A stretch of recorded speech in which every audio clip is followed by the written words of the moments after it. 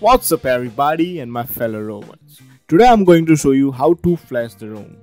First of all, to flash the ROM there are three basic requirements.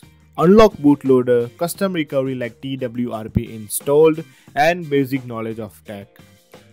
Now to flash the ROM, you need to enter the recovery mode. If you are lucky enough, your current ROM has advanced reboot menu. Or if you are coming from stock ROM, you can use physical buttons, or if you are rooted, you can download an app called Quick Boot from Play Store. For every device, the button combination is different. For OnePlus One, it's power button and volume down button. So power off your phone completely and press volume down button and power button at the same time. Once OnePlus One logo shows, you can release both buttons and you will enter in the recovery mode.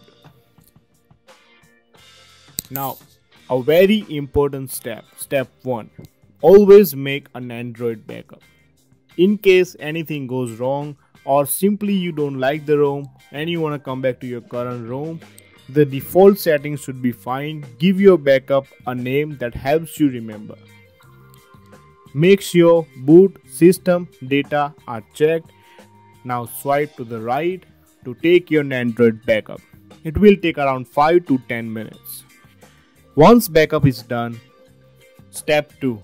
Go to the wipe tab and swipe to factory reset. Most of the time, this is the only wipe you need to flash the ROM, but be careful you don't wipe the internal storage by going into advanced wipe. Step 3.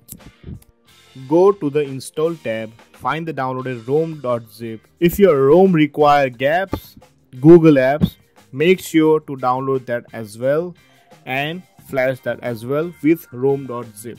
It will be written in your instructions whether you need the gaps or not. For this ROM, we don't need any gaps or supersu. So just find the ROM, select the ROM and swipe to the right to install.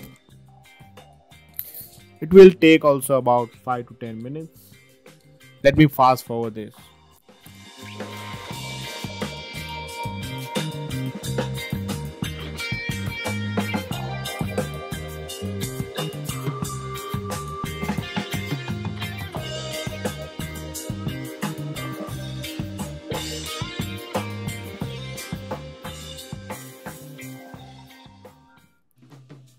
Okay, so as you can see, the ROM is now ready to use, and let me quickly do the setup.